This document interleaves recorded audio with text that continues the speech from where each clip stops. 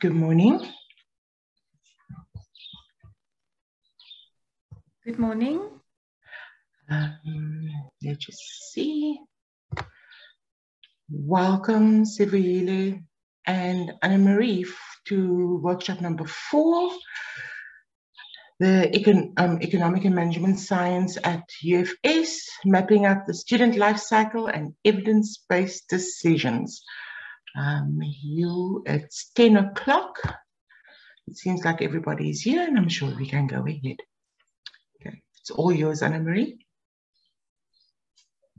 Thank you so much, Carmelita and Elizabeth. Sorry, just want to start my video this side. Yes, there I am. I just want to say, yes, thank you for this wonderful opportunity. My name is Annari Muller. I'm from the Faculty of Economic and Management Sciences from the University of the Free State. I'm the Teaching and Learning Manager here. But we want to thank you for this opportunity to just share with you some of the data analytics, learner analytics that we are currently busy with. And, you know, to have you join in this conversation and have given us the opportunity to join in the conversation is such a privilege. So as you saw, we are presenting on mapping out the student life cycle and making evidence-based decisions. So, my apologies, yeah. Just want to move this. There we go. All right. So the facilitators, the workshop today will be presented by myself. I'm the Teaching and Learning Manager at the EMS faculty, but also our data analyst in the faculty, Mr. Sivuyile Nzimeni. He will be joining me and co-presenting, being a co-presenter in this workshop. So just to give some context, we are basically the Teaching and Learning Office. We have some other colleagues here as well in our office, but we are a subset of the Dean's Office in the faculty. And we are very much concerned or tasked with, you know, we are passionate about student success, so student support, academic support. We provide academic support, fostering and promoting the scholarship of teaching and learning.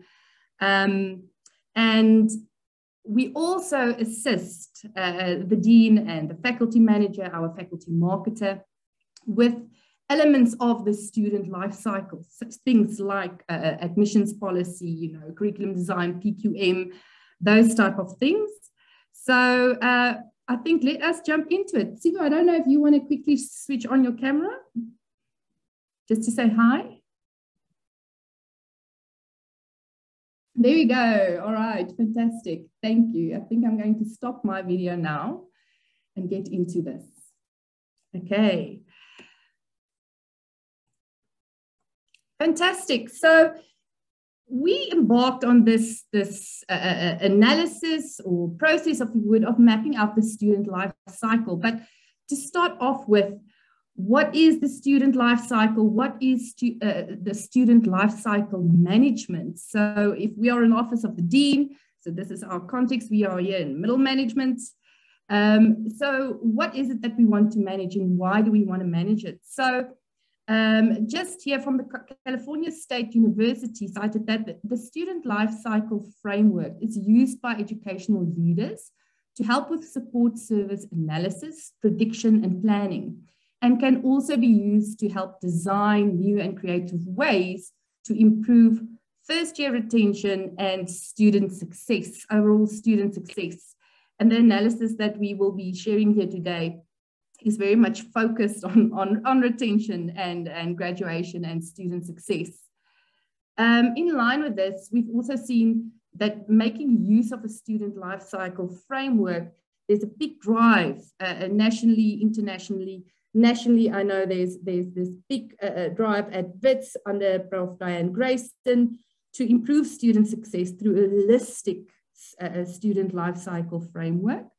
Now, student life cycle, that, you know, of course, is from entry, recruitment, you know, looking at data and analytical aspects of our students and information from recruitment all the way up until graduation and even post-graduation. So Pravi Governor in 2020 posted an article indicating that student life cycle management is a data-driven approach of an educational institution that focuses on the entire student journey, right from the very first time the student becomes aware of the institution through to admissions and then on to alumni. So where do we as a teaching and learning office, subset of the Dean's office, fit in with the student life cycle? I think all of us sitting here are involved in the student life cycle. But as I mentioned, we assist with admission criteria, so designing policy and assisting with a policy around admissions. We assist academics with curriculum development and PQM. And then also student support at identifying and providing designing interventions for at-risk students, for example. And then marketing, not so much in our office specifically, but the marketing of our programs is very much a priority for the Dean's office as well. We do have a faculty-specific marketer addressing that specific part of the life cycle.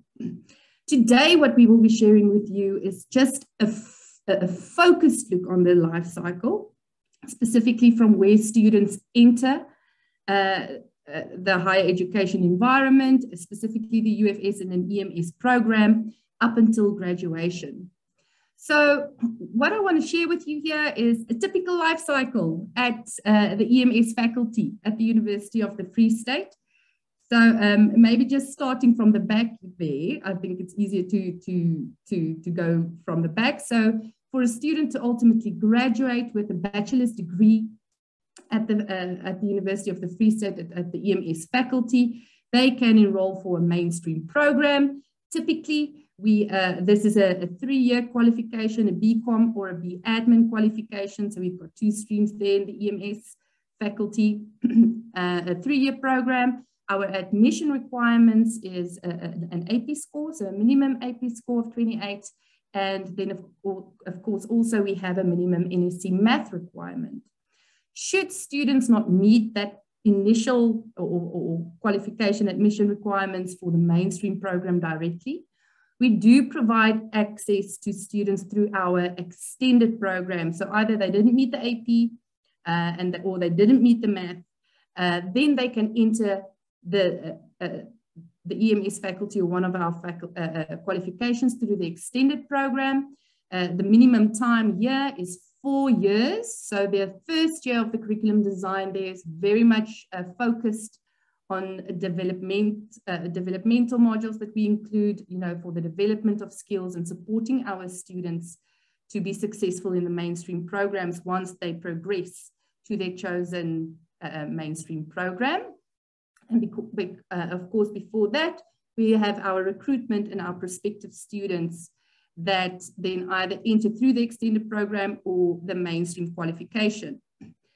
Like I mentioned, we've got two streams. We've got our BCom stream in the EMS faculty, which we have subdivided actually into a financial stream and a non-financial stream. So the financial stream is our qualifications that has a higher math requirement, NSC math requirement for admission, and then the non-financial, and then of course the B admin stream that has no math requirement and students can enter without any math.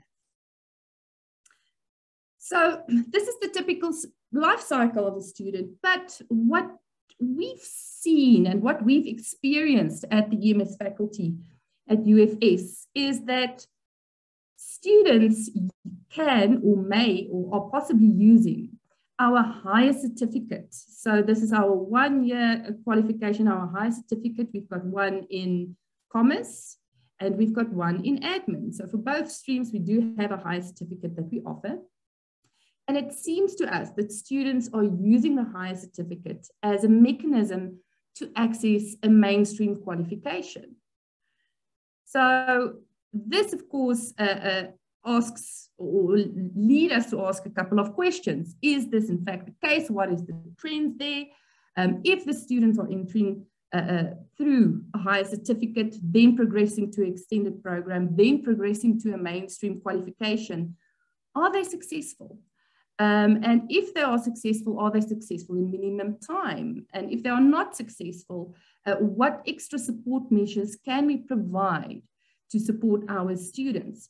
Further, not only to student success, but also to curriculum design, is our higher certificate, if this is the trend, is our higher certificate as it is currently designed fit for purpose? So these are a couple of questions that we would like to address. So the first thing we did is to go and look whether in fact the data substantiates this hunch.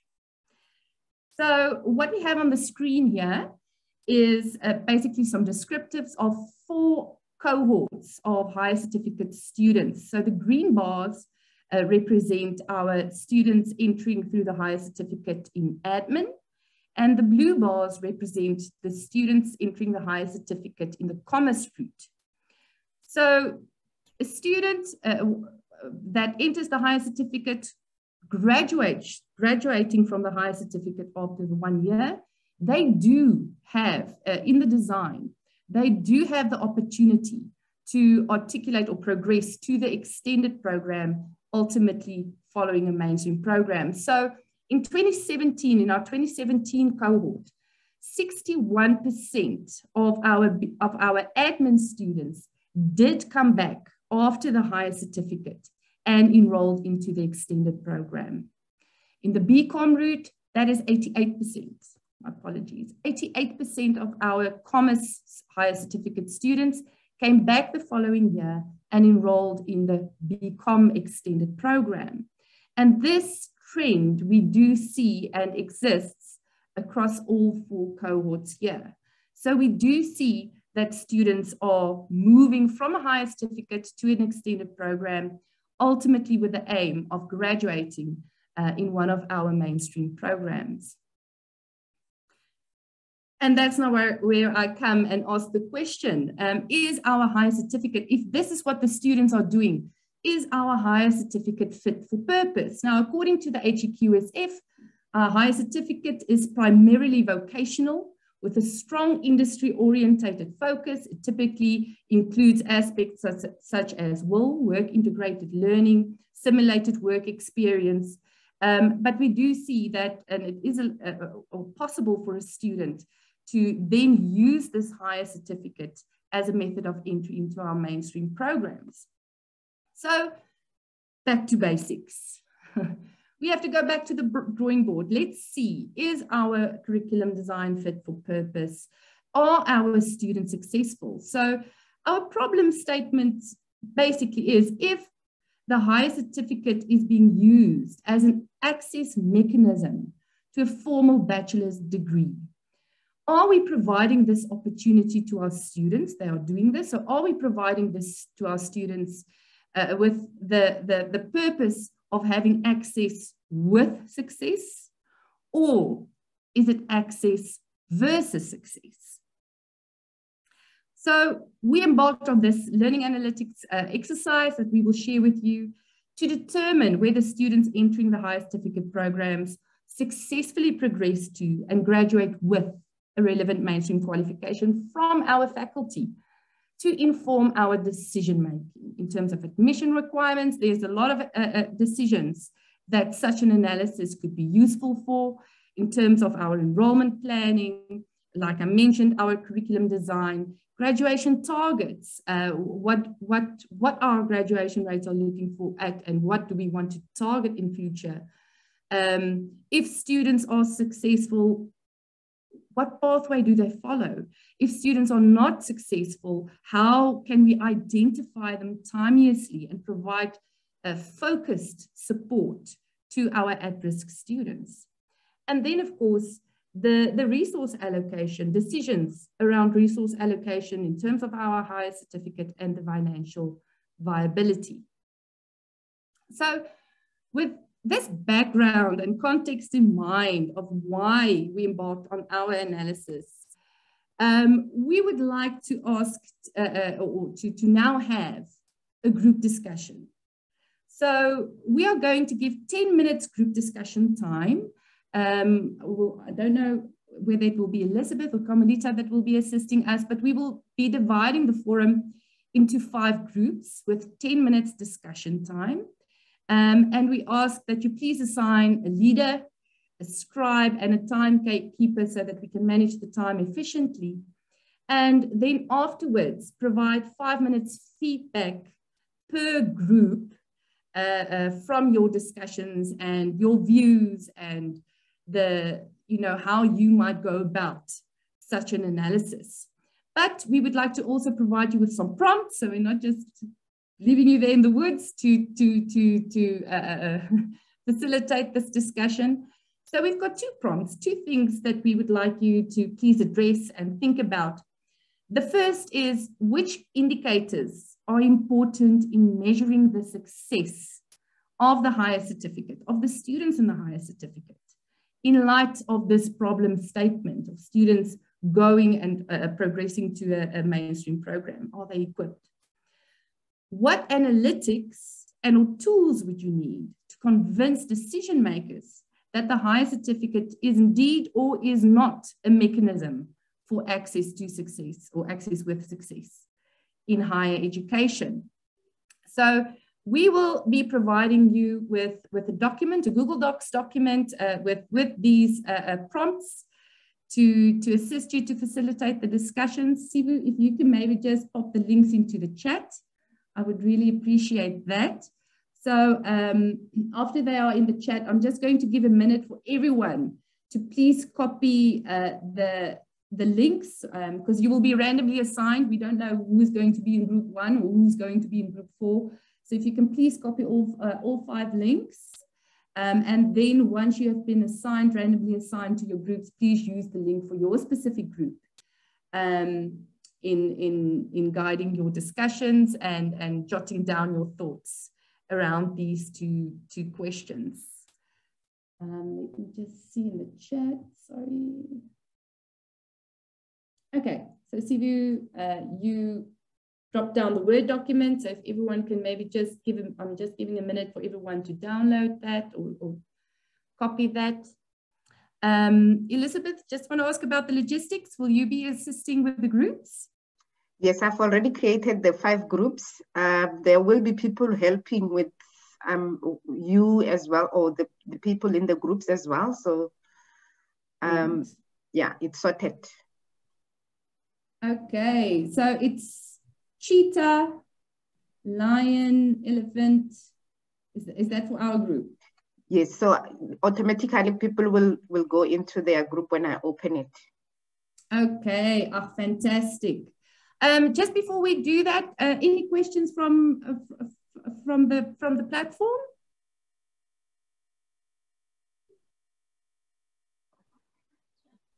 Can you please just put the links again? Sure. I think maybe I'm going to copy them outside of the Word document.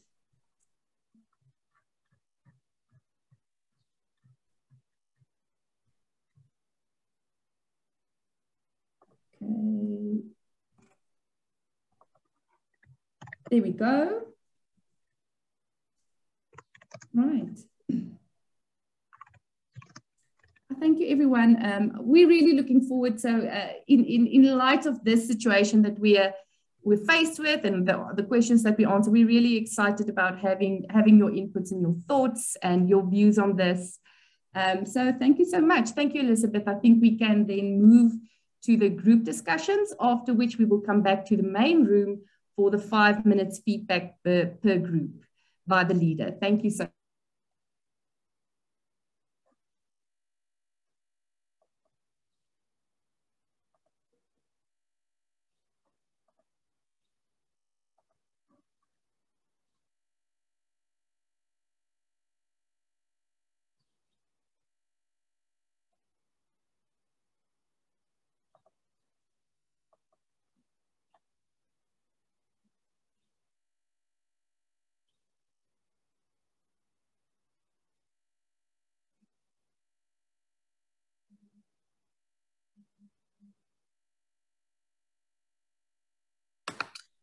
Elizabeth? Hi. Hi, can we do another take of the screenshots again, please? Maybe just after the session at the end of that, if you can, please, man. We can do it before break. Yes, before the next break. Yeah. Yeah, Takanlani and I just chatted now, and we see that we need a better screenshot. We have one, but there were so many screens and we missed the others, and there are more people attending now. So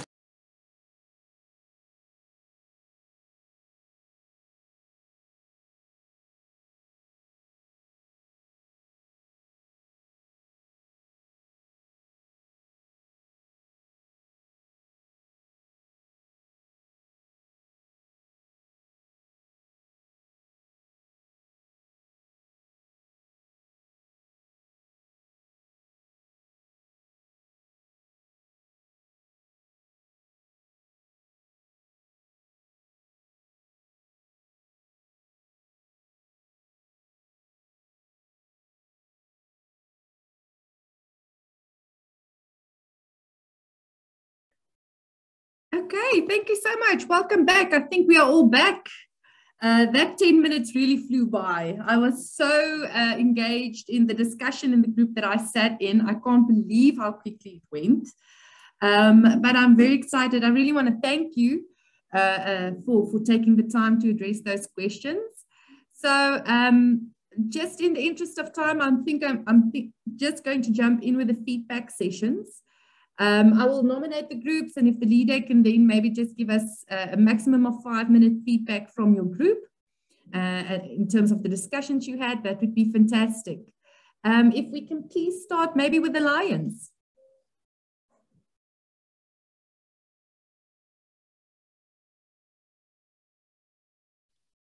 I'm not sure if it's group 3 that was the Lions.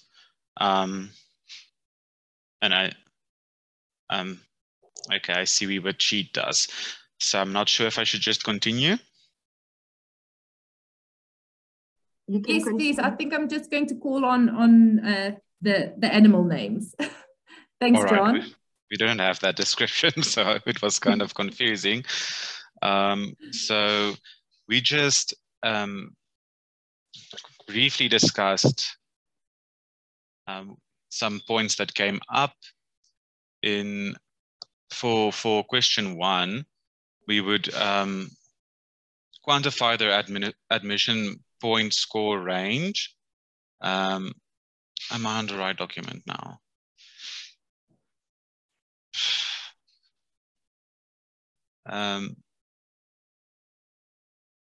We wanted to know if they are completing the higher education certificate and how is their engagement while completing the higher certificate and afterwards. What does their engagement look like? When are they doing this? What achievements have they obtained and how does their marks look?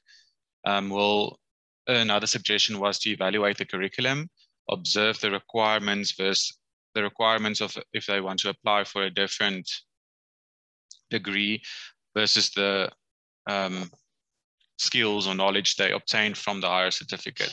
So maybe have stricter admission requirements. And then we also mentioned to quantify the admission point score and measure it up to the NQF level that is already pointed out in South Africa. And then we didn't really get time for the second question. It was like the last minute, so we just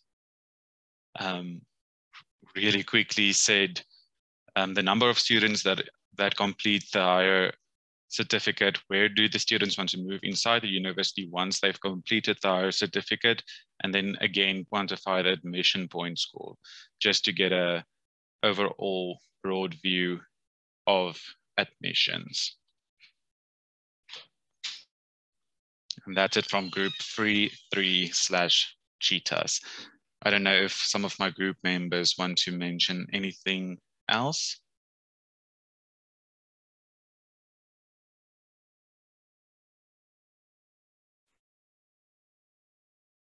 Brilliant. Thank you. Thank you so much to you and your group. I'm very excited. I think there's some interesting notes that we are taking. I'm just making notes. But the whole idea of looking at the admission policy, I think this is where it is really critical for us as well. The indicators that we will need, those that you mentioned, the entry requirements, are they successful? What does the curriculum look like? All of this will influence our admissions policy. And quantifying the admission requirements is definitely very, very important. And I actually want to speak to, after we've done our presentation of what we've done, as a possible next step to go into that quantification even in more depth. So thank you so much for these valuable contributions. We really appreciate it. Okay, so if I can then, so were you group 3, the cheetahs, John? Yes, we were group 3. Cheetahs, and okay. Cheetahs, yes. Fantastic, sorry, okay, great stuff. So if we can then maybe move on, let's go to group 1, the elephants. We only just got the time to talk about the first question. So there's a couple of indicators that we thought were important for measuring whether a student was going to transition from the higher certificate into the university and be a success at university. So you have the throughput rate through the program, the 1-year program, but more importantly, it's the time to completion that would be of interest. If it's a 1-year program and the student's taking 2 years, it's not likely that they are going to be able to adapt and cope to the university environment. We also felt that there was an ability to, the need to understand writing capability. So having a measure of literacy and writing and articulation in that sense would be very important for university. Then someone was also mentioning that there is a need to have, and this is not necessarily an indicator, but it's an interesting thing to reflect on, that the higher certificate and the way that that program is designed needs to have a relevance or a continuation into the university so that there's no disconnect. Those programs should be very carefully designed to ensure that the learner is being prepared for the university. And then as we were leaving the discussion room, we had this brief talk about the age of the learner that is either entering into the higher certificates or university. And I think this is very interesting to me because, I did field work with matric students and some of them are 21 years old.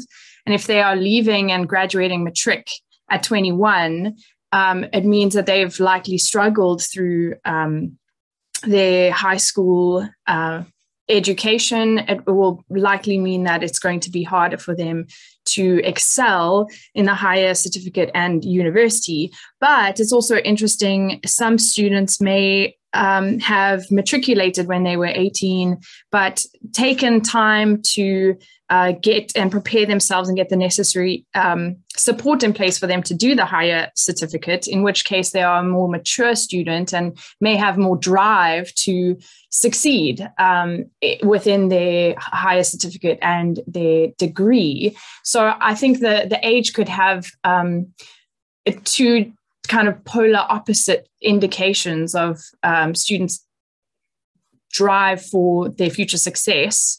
One looking at the matriculation age and one looking at the age of the entry into the higher certificate. So that's, what we were able to discuss. Oh, fantastic. Thank you so much from the elephants. So I can maybe just mention just on the disconnect, and I know the first group also mentioned that in terms of the curriculum design. At EMS, a student, after they or completed the higher certificate, they move to the extended program, but they do get, so there are similarities between the higher certificate and the extended program. So they do enter the extended program with some of the skills that is required, that would, and recognitions that would allow them to get this mainstream qualification that they're wanting to do, let's say BCom economics, within minimum time.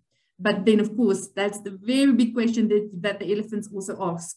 In terms of success, do they do this in minimum time. So that is something that we really wanted to look into. We didn't include anything around age, which I find absolutely so invaluable. You know, including that in future, maybe to expand on this, to see what student behavior is specifically in terms of taking that gap and what impact that has on student success. So thank you so much for that input as well.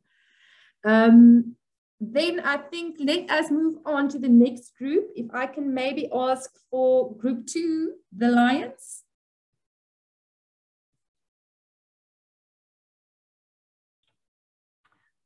Hi, sorry, I think we're the, yeah, I think we're the Lions. We haven't added anything in addition to what's already been covered by the other 2 groups. Our conversations were very similar, just looking mainly at the graduation rate, the throughput rate, and the success rates. And unfortunately, we didn't have time to get onto the second question. Oh, fantastic. So then we're all in the same mind and on the same page. But if at any stage you feel that there's something that you want to add, please feel free to do so. Thank you so much then to the Lions as well. And then group 4, the Rhinos. Hoping you can see the screen. I must say, so it's Ashton here from the Rhino groups from DUT. And I found the problem statement to be quite interesting because at DUT, our policy is that higher certificates are not a stepping stone to the institution. And we actually had students hold the Dean of Management Sciences hostage in their offices, as well as senior management, because the students had this expectation in the beginning of the year that having completed the higher certificate last year, they would automatically be accepted into the formal undergraduate degree programs. So very interesting higher certificates at the moment. And also noting that your higher certificates are self-funded compared to the NSFAS students who would receive funding for their undergraduate degrees. So it was made more complex by the students having self-funded themselves for the higher certificates, thinking that they would then be able to get the NSFAS funding after they had been admitted into the formal degrees. So that's a little bit on a side note. In terms of the breakaway questions, so some of the data points we looked at was around figuring or calculating their success rates in the next degree. So after they completed the higher certificate and they move on to their next degree, what are their success rates? And then linked to the success rates would be the ability to graduate on time, as well as how many years did it take them to complete. So I think that has been mentioned before. An additional point we brought in was access to employment after graduation. So are the students who've gone and completed a higher certificate more employable and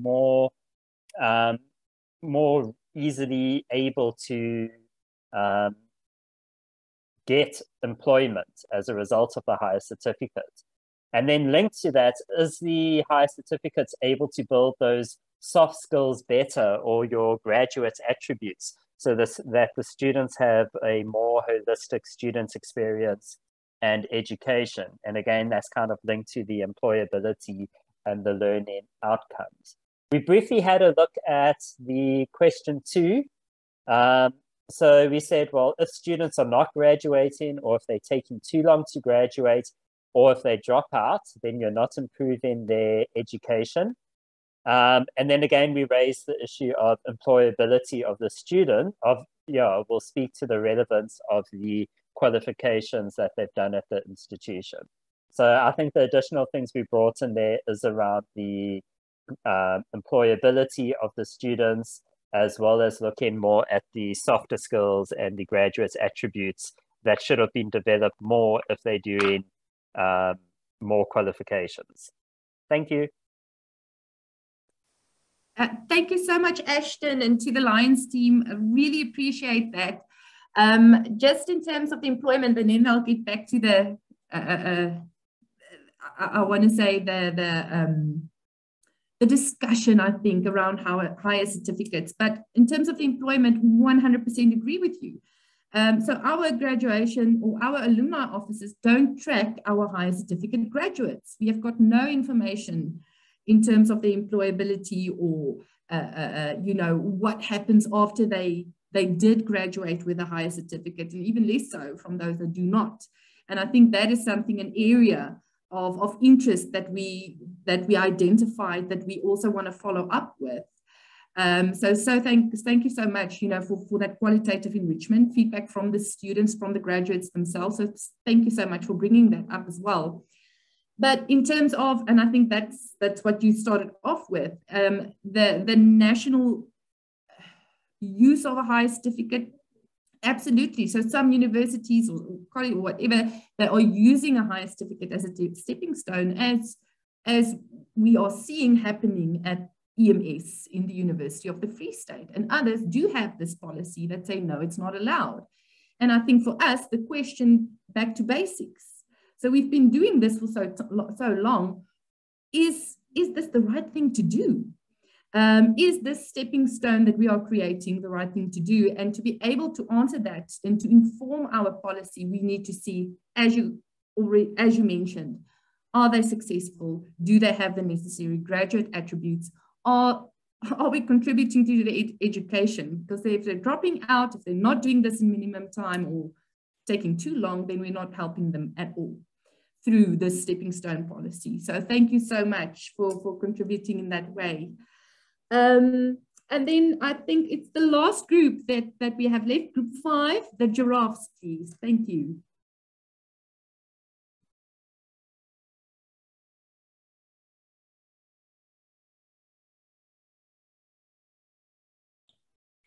Hi, sorry, that was my error when I jumped on with the lions.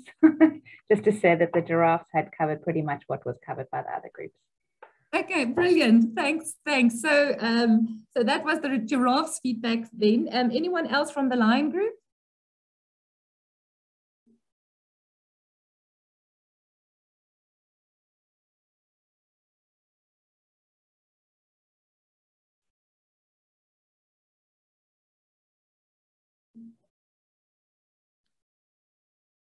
All the rhinos, have we missed a group?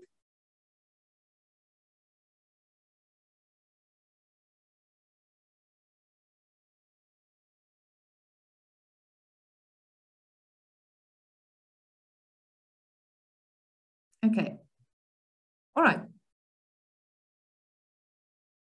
Okay, guys, so thank you so much for your time, for adding to our conversation and giving us so much to work with. I think we're very excited, I know I am, after this session to expand on what we have done. But if we're mapping out the student life cycle, it is from entry up until graduation. So we in our analytics, how we've approached it is we're looking at admission requirements, so students' admission requirements, then their performance throughout. So the performance, the success in their modules, the academic average year on year per student up until that point of graduation in a mainstream program. So they're jumping higher certificate, extended to mainstream program.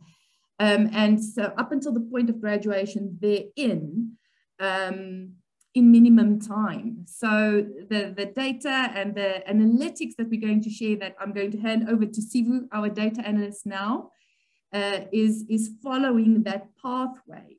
And then absolutely in line with the discussions in minimum time, graduation in minimum time. So thank you so much for your inputs. Sivu, it's over to you.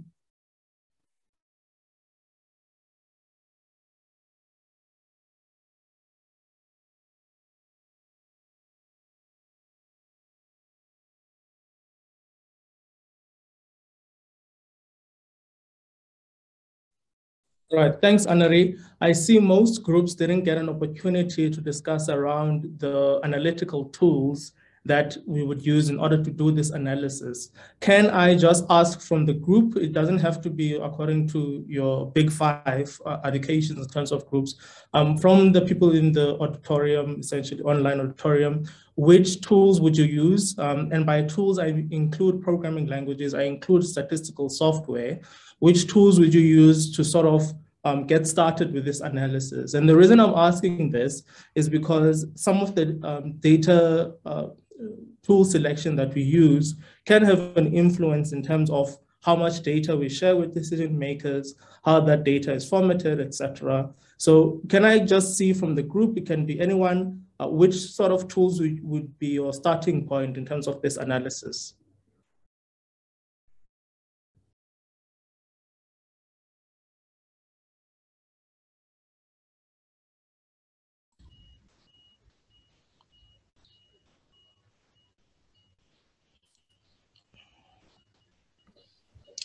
I can go. So in my case, I would use, so I was starting from Excel, Stata, R, Power BI. That would be my starting point. Any other person? Thank you very much for that feedback.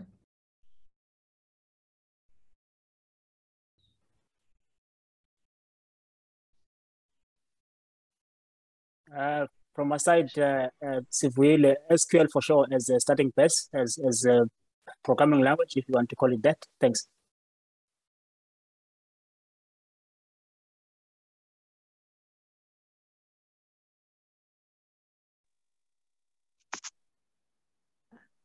I can also comment from my side. Oh, sorry about that. Sorry, I spoke over you. I see that you're muted. It's Melanie from the Northwest University. So obviously, depending on your warehouse and how you're storing your data, I mean, programming languages like SQL to try and collect all your data, using maybe R or SAS for statistical analyses, depending on what you're familiar with and what you want to do, and then possibly Power BI if you want to display this data in dashboards and so on. But I'm sure there's many other options. I think it just depends on the data structuring at your university. Thanks.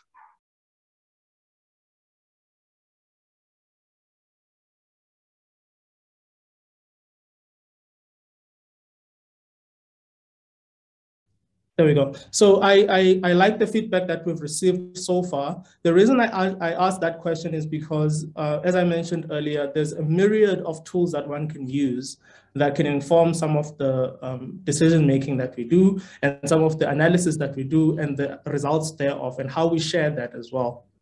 Now, within the Faculty of Economic and Management Sciences, when I got this analysis from the teaching and learning manager and the dean, the very first thing I had to answer was, which tool am I going to use? Who am I going to rely on to get this analysis going? And how do I report it as well? Now, I just want to see, can everybody see my screen? I should have data analysis and results. Yes, thank you, Sivu. Perfect. Right. So the first step we took here in order for us to collect this data was to contact our directorate and Directorate Institute the Directorate for Institutional Research and Academic Planning. It would be rather unfortunate for us to come to SAAIR and not refer to our directorate that's responsible for data. So we send a request to them and they respond to us with a Microsoft Excel dataset.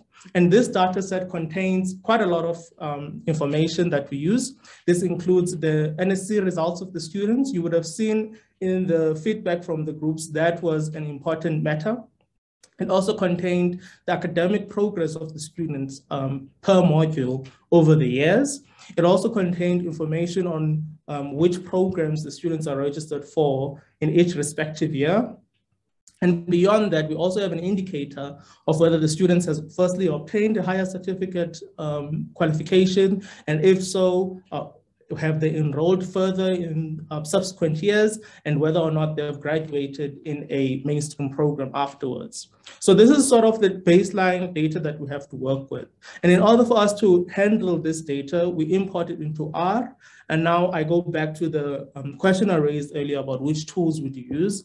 R is the programming language we went with, but it doesn't have to be R. I know you can do this type of analysis as well in SPSS. You can do this type of analysis in SAS and so forth. The reason we chose R is because it's this programming language that I'm most familiar with, and it's the programming language that we use to do this type of analysis. And in R, we have quite a number of packages that we can use to do some of our operations in terms of pre-processing of the data. We have the read Excel package, which helps us with importing Excel formatted data. We have the tidy models framework, which contains quite a number of steps that you can use to process our data further, things like normalizing numeric variables, creating dummy variables, and so forth. And in addition to that, we have the MICE package. That's an acronym for Multiple Imputation by Chain Equations Methods package. Now, that package became extremely important to us because I don't know if you would remember earlier, Annari mentioned that we have students in our admin cohort. So they go into the higher certificate in administration route that do not have a math requirement. So as a result, our data set had some missing values in between. Now, the first benchmark we had to check there was, are these missing values comprising a value less than 95% of the sample that we're working with? In our case, it was well below that. And from there, we had to decide on an imputation method. And here we used a random forest equation in order for us to fill in those missing values. If you want to find out more about that, there is a book by Van Proven, 2018, Flexible Imputation Methods Using R, I believe is the title of that book. But eventually, once we're done with the missing value imputation, we then export the data into 3 tables. Now, I heard earlier I mentioned of SQL, and we're basically using that approach in terms of separating the data into 3 different streams. The first data set contains the students as they entered the university, so at entry to the university. And then we have a second table that contains the students' academic progress through the years that they registered at the university. And then beyond that, we have graduation status, which is an indicator of whether or not the students has graduated in a mainstream program. Because remember, our primary question was around, firstly, is there a path where students are going from higher certificate to a mainstream graduation? And if there is, what are the sort of predictors that are leading into that? Now, there's a whole host of analysis that one can do. I mean, if you look at the type of data we have here, you could look at panel regression methods, you could look at logistic regression, but in our case, we went with survival analysis. And the reason for that is survival analysis is analogous to how you would analyze the time to an event. So if you think of graduation, you can think of graduation as the event, and the interval between entry and that time as where our data will be. And the reason we went with survival analysis is it started off in the medical domain, but it's gone on to many other fields. I believe there's an article in the Journal of Learning Analytics that actually made use of survival analysis as well. I will drop a link on that later in the presentation that used survival analysis to try and understand the outcomes for students. Now, the workflow that we have in terms of our analysis is as follows. We started off with the Kaplan-Meier plot, which provides an overview of the outcomes for students. And within that Kaplan-Meier plot in R, you can actually extract some of the back-end data that will give you a life table, which will indicate to you things like how many people are enrolled at a given time, how many of those people subsequently unenroll, or we don't know their status at any given point, and the probabilities of success. And then we go on to Cox proportional hazards regression, which is a bit more in-depth. So here we're taking these outcomes that we can see from the Kaplan-Meier plot and life tables, and we're trying to look at what are the odds of graduation based on some of the variables that we have on hand. So to start off with, I saw in the groups that we were working with, we had quite a number of aspects that we could look at in terms of how students are progressing through the university.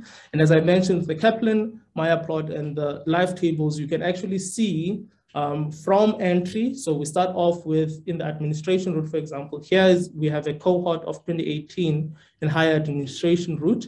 We start off with 128 students in 2018. In the following year, we have some accretion in the number of students that enroll to 94, and then another student unenrolls in the following year to 93, and so on until we have, as of 2022, 50 people that we're still observing in terms of their academic progress. And in that time from the table, we can also see how many people are graduating. Now, for the first 3 years, you're not going to see any graduation because that's below minimum time. But at year 4, we start seeing some graduation. So we start off with 33 in 2021, and a further 8 graduated in this year for the higher certificate in administration route. Now we can display this information in a Kaplan-Meier plot. In summary, I don't want to get into the esoterics and nomenclature when it comes to survival analysis, but using the Kaplan-Meier plot, we can look at the probabilities. The probability of graduating remains 1 for the first 3 years. Remember, we are accounting for censure data as well. And then at year 4, we start to see this difference between the higher certificate students and the higher certificate in administration and the commerce route of the higher certificate as well. Now, the next question one might have is, okay, now that you've seen these differences, what attributes or what variables are leading to these differences? Now, as I mentioned earlier, we get our data from the Institutional Research Office, and we are provided with quite a number of data points on students' academic performance at entry throughout their academic period at the university. And then we also have an indicator of whether they graduated or not. And then the next step that we have to decide on is which variables do we select to put into our model. Now we're working with a sample of 66 graduations in total across both routes in our higher certificate for the 2017 cohort. And then we're also working with 45 graduations for the 2018 cohort. And in our variable selection methods, there's quite a number of methods that one can use. You can use stepwise regression to select modules and variables rather, and compare those models against each other. You can also use penalized regression for Cox proportional hazards, which is what we use, which is a shrinkage method that you can use for our survival data. So we have to consider the structure of our data is going to be fundamentally different if you were trying to do linear regression, for example. But ultimately, what we end up with for both cohorts is 2 models. The first is where we take every variable that we have and we throw it in there into our model and see what the results look like. The second is the more appropriate approach, I would say, where we are looking at the outcomes of our penalized regression for Cox proportional hazards model, and we are only using those variables which are statistically significant in that model and carrying them forward to our final model, which will be in model 2. So for each cohort in the results I'm about to show you, for each cohort, you will see model 1 and model 2. So this is for the 2017 cohort. What we find here is in model 1, only quintile 4 schools, so the type of school that the student went to, is a statistically significant predictor. And you can see the confidence intervals and so forth below here. And you can see the notes in terms of the hazard ratio as well. But if you work with model 2, we have 3 variables that are statistically significant. That is the AP score, the students as they enter, and then we have the route that they take. So did they go through the administration route or the commerce route?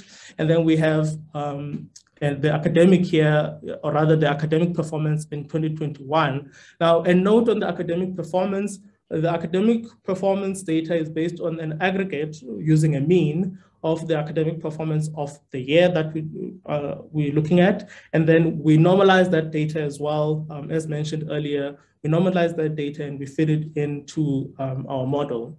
In terms of the interaction, about here, in terms of the interaction, we had to try and model that mathematics mark is not equal to a mathematical literacy model. So we have a dummy variable that indicates which mathematics a student took, and we try and account for that. And in each of our models, we don't see that as statistically significant. Now, there are probably ways for us to try and impute, or rather add additional variables into our larger data set. But the summary from the 2017 cohort is these are the top 3 variables that come out. Now, if we compare these using ANOVA, we see that model 2 is the better predictor. And we can actually see in terms of the estimation in the hazard ratios that model 2 is a bit more conservative, which would help us avoid overfitting if we were to test this against a test data set. We do the same analysis for the 2018 cohort, where we're looking at which variables are statistically significant given our data set. Here we have a slightly different picture. For one, the academic progress and the AP score are statistically significant in both models. And we have the route that the students are taking. Are they in the admin route or are they in the commerce route is statistically significant in the model 2 as well. Now, when we test these 2 models in terms of their performance using ANOVA, we don't see a statistically significant difference between the 2. However, again, I want us to look at the hazard ratios here. If we were to test these 2 models against a test data set, what we'd look at there is how is it performing at predicting those outcomes for students over time. But overall, I just wanted to highlight that these are some of the variables that we're working with. And the next step for us is, remember, we're trying to look at the full path that students are doing. So from enrollment in higher certificate, in which programs are they ending up in? So we go and zoom in a bit more on our cohorts. So let's start here with the 2017 graduation rates for the 2017 cohort. Here we have 61 graduates that we're observing. 45 of these graduates initially started in the administration route and the remainder were in the commerce route. What you can see is 25 of the 45 graduates graduated in an administration program, so BA administration. B administration, which is offered by our faculty. And then the remainder of those students are actually graduating in other programs. So we have one student that has graduated in Bachelor of Administration Honors, others have graduated in Bachelor of Arts Honors in Film and Visual Media. And when we look at our higher certificate in Commerce, there's a smaller cohort. Remember, we're working with only 16, majority of whom graduated in our BCom Investment Management and Banking. So what we're looking at in terms of our time range here is minimum time plus 1. So as of minimum time plus 1, this is what our graduation rate looks like among higher certificate students. If we move on to cohort, or the 2018 cohort, we see a similar trend where our higher certificate in administration, 32 of the 44 students graduated in a Bachelor of Administration. A smaller proportion of them graduated in qualifications such as the BSOC, Business Management and Psychology, BSOC Criminology and Psychology, and BSOC Industrial Psychology and Psychology. And if we look at the higher certificate through the commerce route, so far we've observed 2 students that have graduated in BCom Investment and Banking, others in BCom Marketing and BSc Statistics and Economics. Now, with all this analysis that we've done, with the request that we sent to the Institutional Research Office, what are the sort of main takeaways that we can look at? AP score is appears as statistically significant across our models. The stream that the student is taking appears as significant as well. And then the academic performance. Now, the difference here is in the 2018 cohort, the first year academic average is important, while in the 2017 cohort, the final year academic progress is important. And that in itself opens up a whole set of questions around why are these differences? Are there differences in the predictor variables? In terms of qualifications, in the higher certificate admin route, we see that most of them are graduating in the Bachelor of Administration. In commerce, we see a bit more diversity in terms of which qualifications they're graduating in. So we see students graduating in the Bachelor of Arts, see students graduating in the Bachelor of Social Sciences, and the final group is the BCom group. I'll hand over to Annari for the next steps.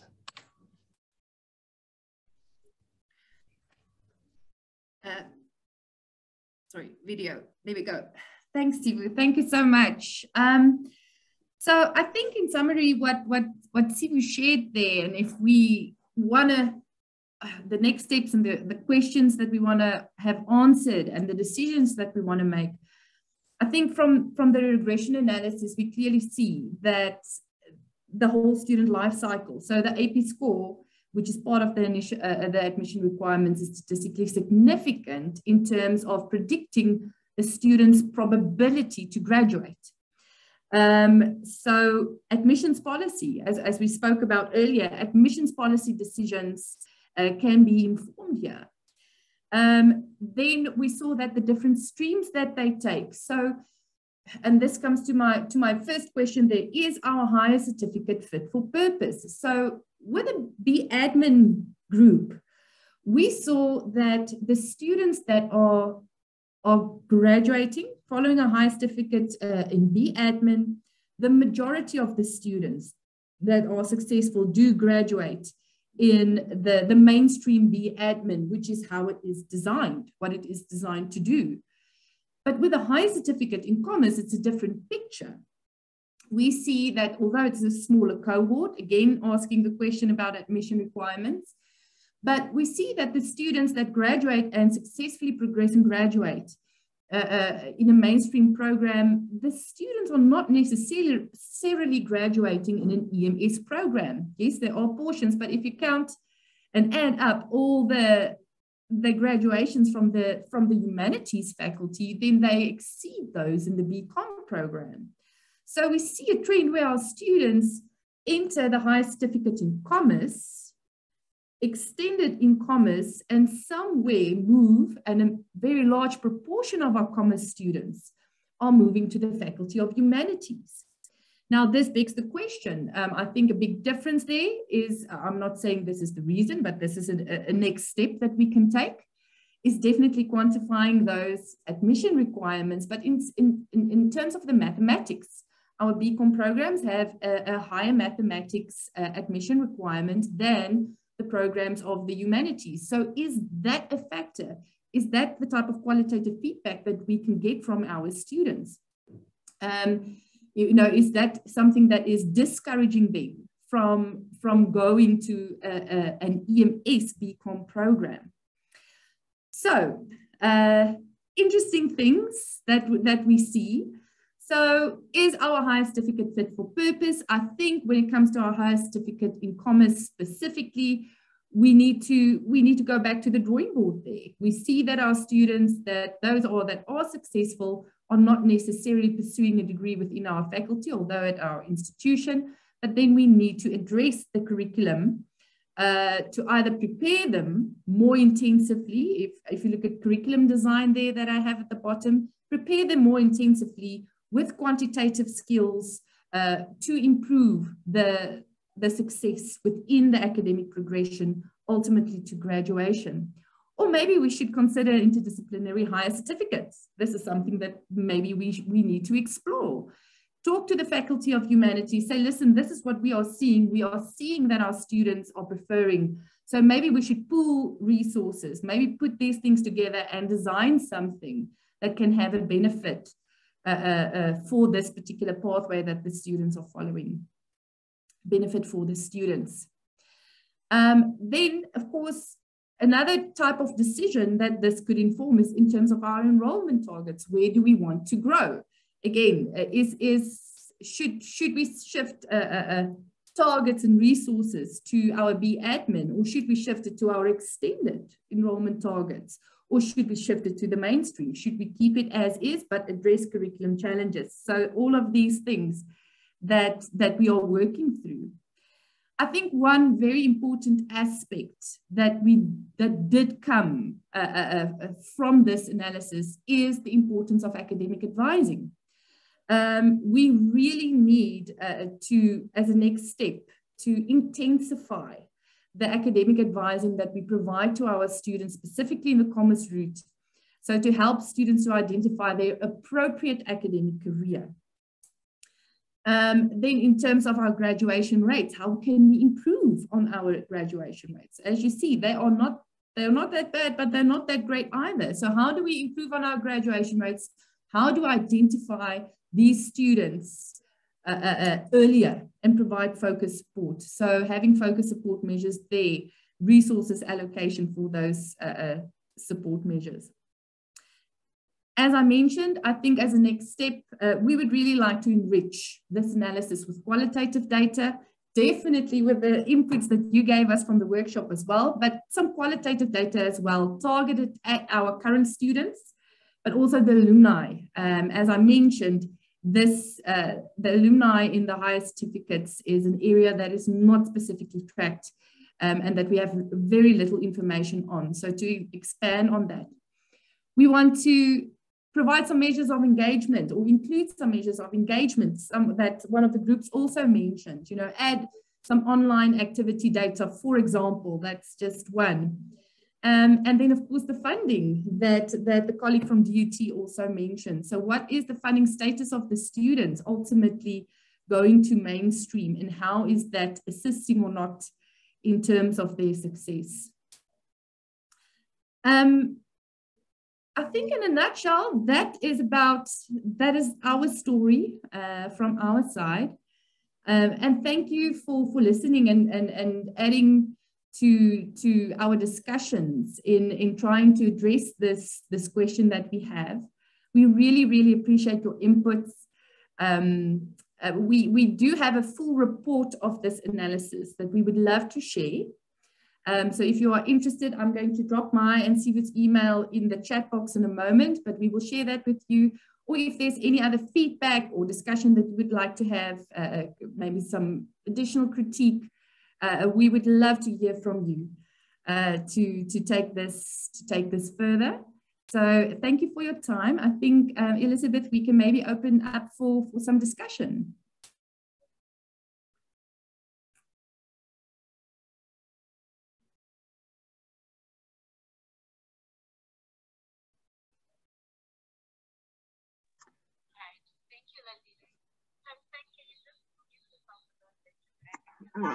Thank you, Carmelita. I think Carmelita was chairing the meeting. Yes, I'm with you. Yes. Are there any questions, comments for Annari and Sivuyile? I see Ayanda's hand is raised. Ayanda. Hi, colleagues. Thank you very much for such wonderful presentations. Really, UFS, you've really touched on a serious point of concern, and it really impacts us at the most, especially our universities, where we get high influx of undergrads. I'm mostly dominated with undergrads. I'm from Mangosuthu University. Sorry for getting the intro. And we highly dominant on the undergrad section, and we do get a sense of this higher certificate having an effect on, your input, your entry level students. So my question to you, I know you touched on it on the last part, the financial viability. I'm just interested to hear, how do you now, with the results that you've obtained and obviously evidence to back it up for presenting to management, how do you sway your management into buying into, because there's a little bit of an element of difficulty in convincing people that certain departments or certain programs are not viable to be kept on board, simply because they don't maybe have a good effect for the business or the organization in the long run. But not to say that they don't exist in the academic space in terms of HEQSF approval. Yes, they are there and recognized as a form of qualification in higher education South Africa, but in a sense for the organization itself or institution, it may not be viable to keep them on board. So just an interest to how do you get to sway your management into buying into that that feedback or that result? Thank you. Very good question, Ayanda. And let me tell you, to be frank, that's something that still is in the cards for me. So this is one of the next steps. So let me tell you, I think the big question here is financial viability. If we want to talk financial viability, that's not my area of expertise per se. But I think I would definitely go back to our directorate for institutional research and planning to assist us with a funding model. And then to determine, listen, if we compare our inputs, our resource allocations to our higher certificates. We've mentioned we've got 2 streams, but we've got many satellite campuses, many facilitators, many lecturers that has to be appointed because of the distribution all over the country. Versus what we get at the end of the day in the mainstream program, a subsidy back, is that worthwhile? And I think that is a very relevant, as you mentioned, topic currently. I think we did show, and I think the evidence is there for both cases. I think it is worthwhile. But then, of course, I think we need the financials to either substantiate that or not.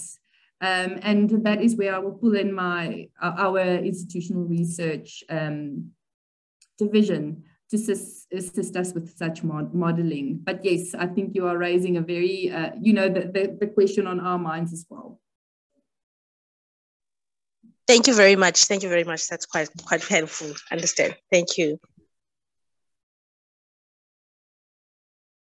I think from a modeling perspective, we, though we have the models that we are working with, I think we can still expand on it. So one of the examples I can make here is we still don't know who is funding the students throughout the period. So you might have a student that might have started out with the bursary funding in the first few years, or a student that didn't have funding for the first few years, and then their funding status changes.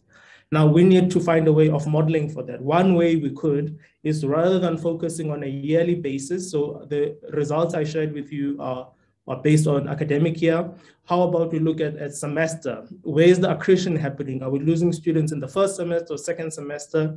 And that question also leads to, does that have an impact on the viability of the program if you are accreting students, let's say, after 3 semesters versus 4 semesters? So those sort of questions I would assume would be asked by management and other stakeholders in terms of viability. So from an analytics standpoint, I think we could actually do more modeling, looking at obtaining more data. One of the other feedback we got in the groups was around how engaged are the students. Another data point we don't have in terms of the students' performance over the years is their access on the learning management system. So how often is their activity in line with the graduates? Are there any statistically significant differences between the activity of the graduates and the non-graduates? What is their current status, and so on and so forth. So I think more data would be useful for us to investigate in order to feed into the financial viability analysis. Definitely. Thank you, colleagues. It certainly gives food for thought as well. Thank you so much for that elaborative answer. Covered. Thank you, Ayanda. Any other questions or comments?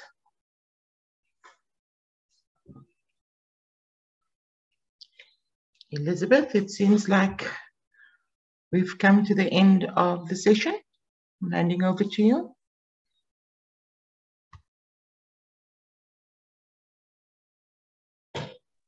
Thank you very much, Anna Marian.